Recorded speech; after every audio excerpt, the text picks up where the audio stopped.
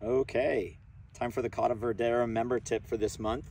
Fall is finally here. It was a beautiful day today. It's kind of winding down now and the sun's going down behind the hill, but man, it was probably in the high 70s today. It was perfect out. So the course looks amazing.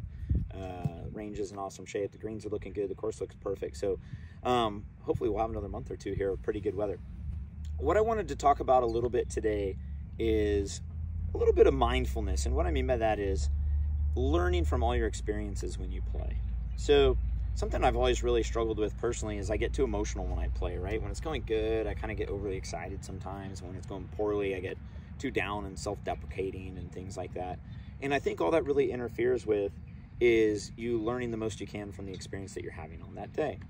So whenever you perform a shot, you have an outcome. And whenever you have an outcome, you can learn something from it, whether it's good or bad, right? So let's just say, for instance, let's say you hit a perfect one.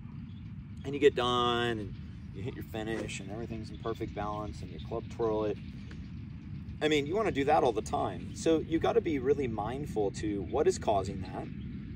What were you feeling and focused on, and how would you do that all the time? If you just get excited because you hit a cool driver or you made an eagle or a birdie or whatever, it tends to interfere and change your heart rate and your brain activity and all these things. And this is why, a lot of times, like, I'll even go play in the Friday game occasionally and I'll hear guys, they'll make a birdie and they'll screw up the next one. I'll be, after a birdie, I always screw up. And it's like, so doing well can get you too excited. So I think everybody's got to have an awareness of that. And certainly when you start doing poorly, if you're not mindful of what's causing it and you don't change something, well, those are the days when you just keep pumping cortisol in your system and you just kind of spiral down the mountain. So I really think being mindful goes back to your routine and kind of what you learn from that. So I'm going to hit one shot for you guys and kind of walk you through my post-shot routine of mindfulness after I do it. So I'll go small draw over the flag out there.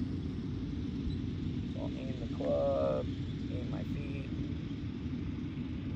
and a little bit of a light draw.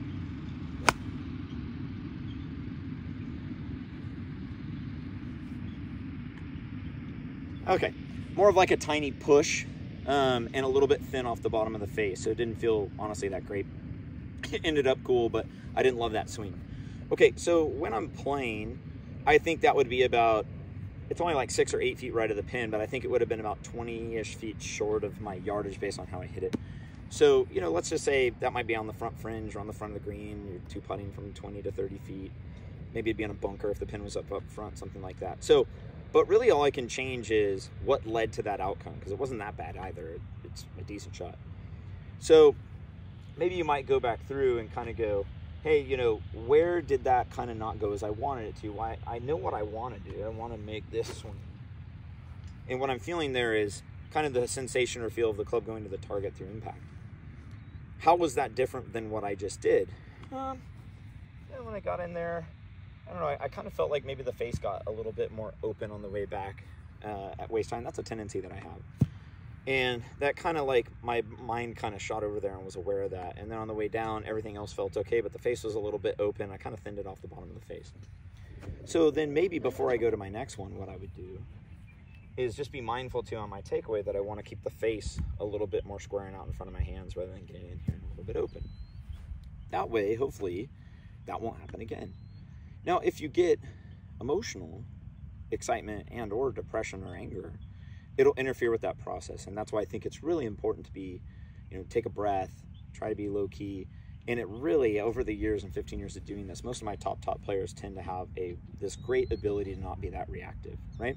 So be mindful, try to control your emotions. We're into that time of year where if you guys do want to make some changes in the off season with the staff here, we can certainly help you guys. And I think we're going to have another month or so of good weather left, and the course is in awesome shape. So anyway, I hope everybody's looking forward to the holidays coming up, and I hope that's helpful of being mindful next time you play.